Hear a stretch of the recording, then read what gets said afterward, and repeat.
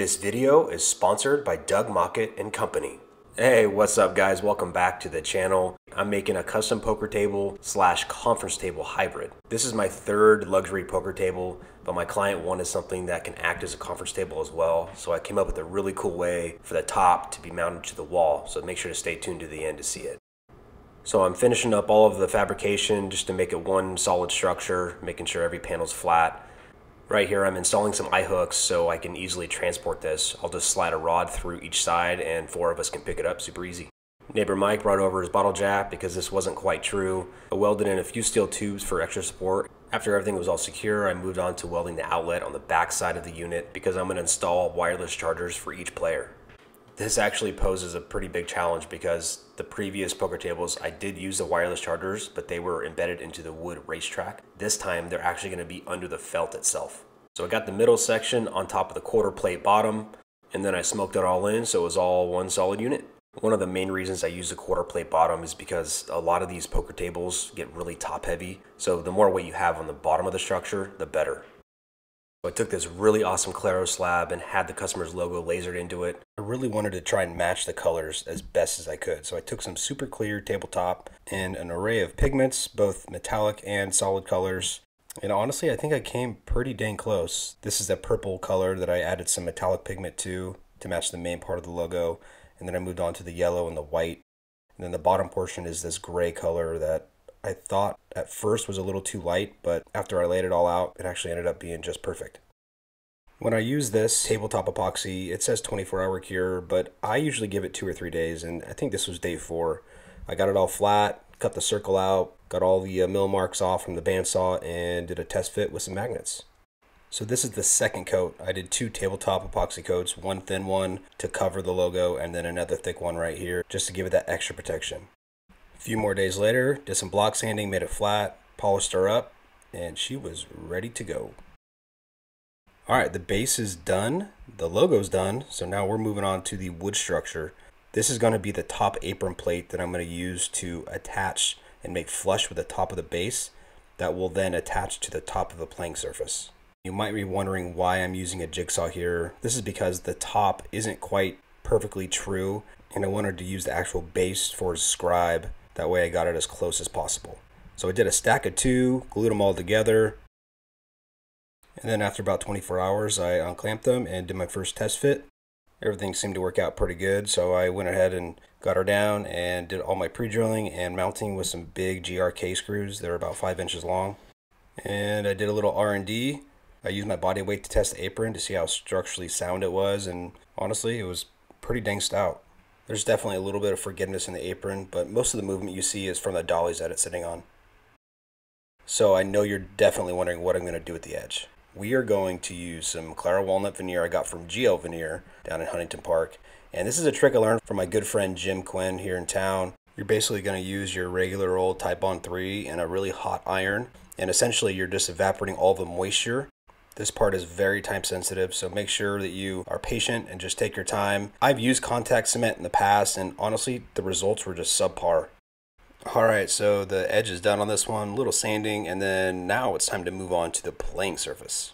So this is an oversized table at 9 feet by 5 feet. So I used my same jig, cut out my half circles, and then used my track saw to rip down the sides. Had Roger help me put on the first piece to see how it looked. And then I used that as my template to make a second piece that will sandwich the wireless chargers on the bottom of the top piece. Moving on to the actual bumper, I cut the larger diameter circle first. That way I still had center structure for the inner one. And then I did the same thing with my track saw and ripped down each side to make the straight cuts. I had to make this part 1 inch bigger on all sides to account for the vertical parts of the bumper.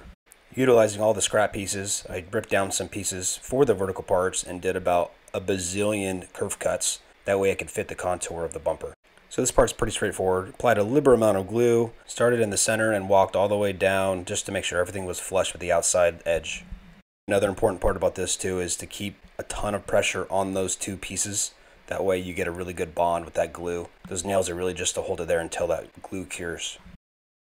Alright guys, if you found any value so far during this video, I would really appreciate and ask for you to hit that subscribe button. It's really important for me that you guys get value out of these videos and see really cool builds. I'd be so very grateful for your sub, but I also have an ask too. Give me feedback. Shoot me questions or comments or concerns below and really tell me what you're looking for or anything you would like to change in these videos. Okay, so the bumper you saw fits great. I left enough room for the upholstery and foam to fit up underneath. And now I'm moving on to the rings. So I did another bazillion curve cuts, did a 2-stack of birch plywood, and started the ironing process with all the veneer. Each ring I used one piece of veneer and alternated the grain on each piece that I was gluing down. That way it looked continuous all the way around. This part was definitely painstaking. Tons of time and tedious work to get these all lined up correctly and sanded and to look seamless. So I pre-mounted all the rings, took them off one by one to make the angle cuts on the top 2 and the bottom 2. I actually ended up making this angle cut just a little bit more steep. As you'll see here when I turn it around, it's at more of an angle to account for the circular logo.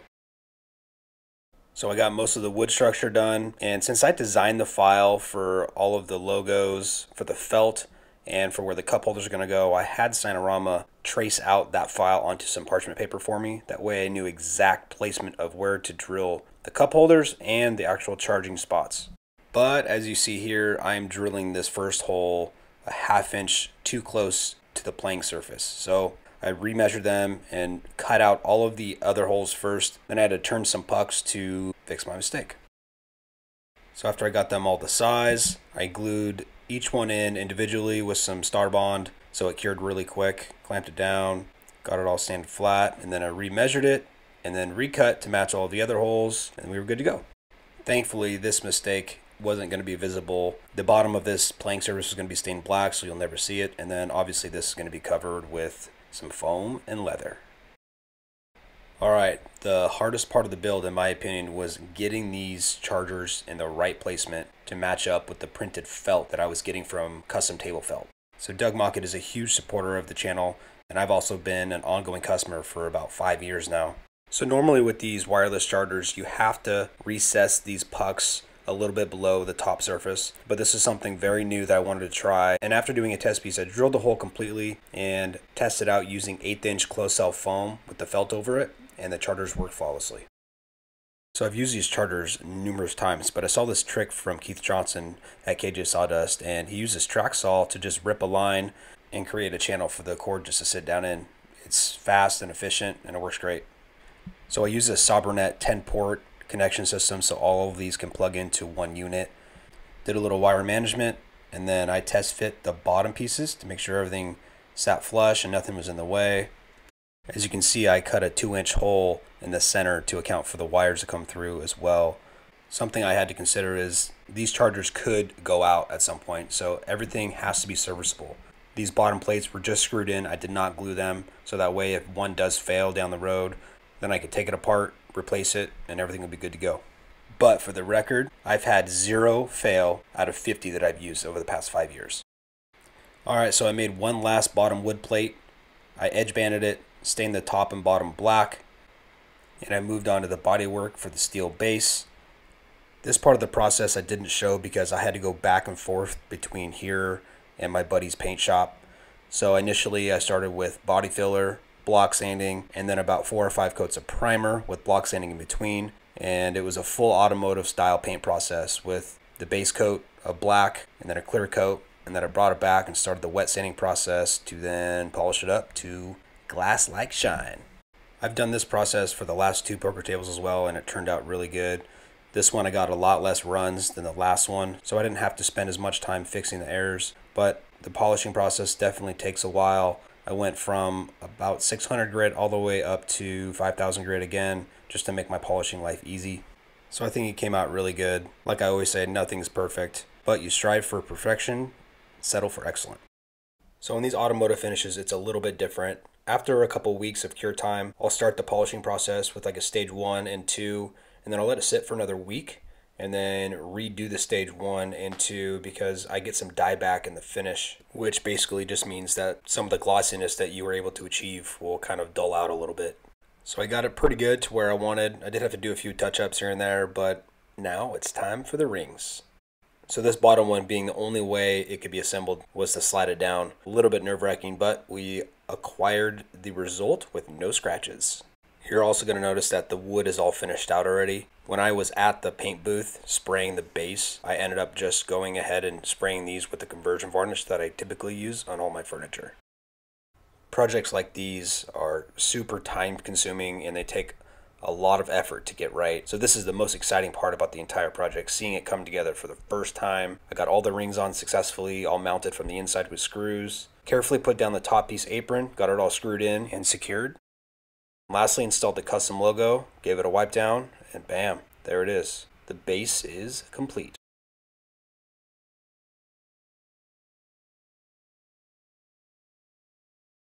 So the big moment of truth. Got the top back from upholstery, custom table felts, dye sublimation process, came out wonderful. Got the custom bumper with European leather and the cup holders installed, and it looks wicked awesome.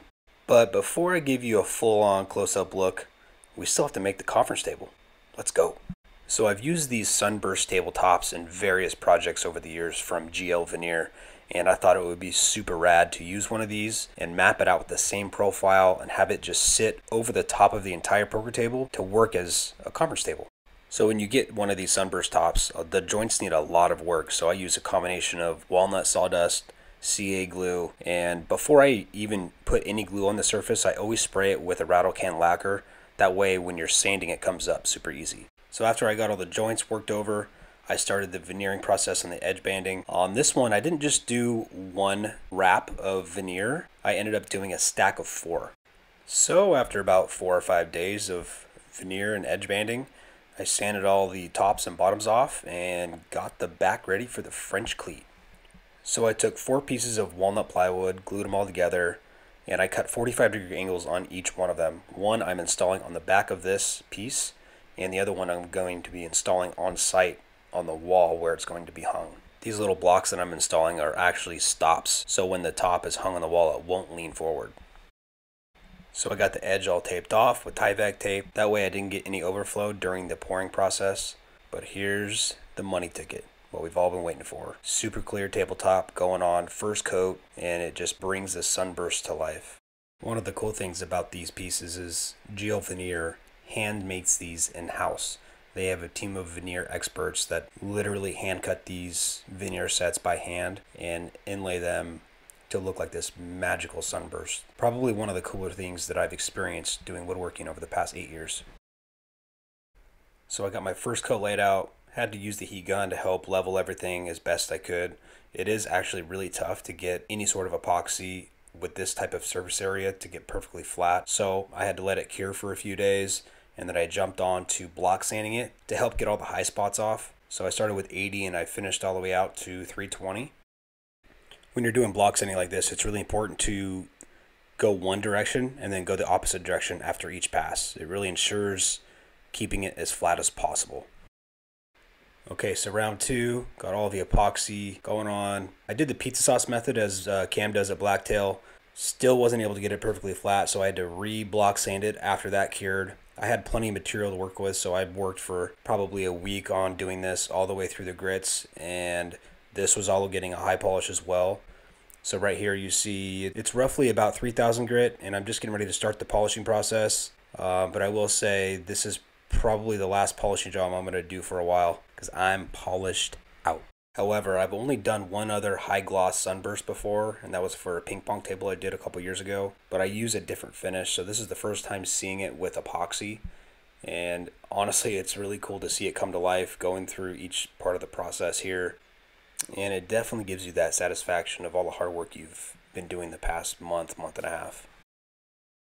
Alright guys, so I have a question for you. Normally I post the price either in the title or in the comments. It's something that I typically don't hide because I love to be transparent. But on this one, I'm not going to quite yet. I want to see if you guys can guess it. I've got roughly 350 hours in this build. Month and a half total, all in all, to finish this. But I would really love your insight to see if we're kind of on the same page with a table like this. So go throw a comment down below. Let me know what you think this project costs all in for the customer. If you get it right or the closest person, I'll pin the comment and I'll give you some kudos on the next video. Okay, so here's the first look. The top is sat on. It's the first time I've seen it as a full unit table, and I am just blown away of how cool it looks. You know, I modeled this on the computer to make sure proportions were right and it looked okay, but it always does look a little different in person. But I'm super happy with the turnout, and I'm so pumped to get this inside. Let's go, baby. So I was solo this trip, so I had to set up a tripod.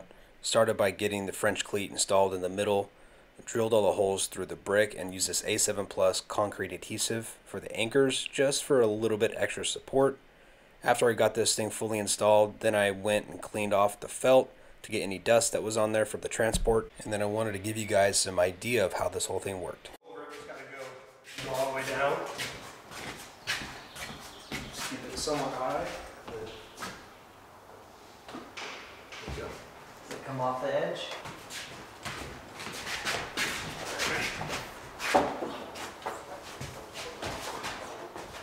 Up for the lights. Okay, so just go flat against the wall. My way a little bit more? Yep. Is that flat? Slide down there. Slide down. Is it in? It's always going to be based on anyway, but. Alright guys, well I hope you enjoyed this video. Obviously we saved the best for last. Here's the final look, everything in place. I left the sunburst on the wall as they wanted, just to get an idea of what the whole thing looked like altogether. So I think this is really cool. It's functional art, but also can be put on during the day for business, and then on the weekends when they're playing poker, they could throw it on the wall and have some fun. So I think one of my favorite things about this project on the final outcome is how the Doug Mockett charging lights actually still emit through the closed cell foam and the felt top. And this was totally unexpected.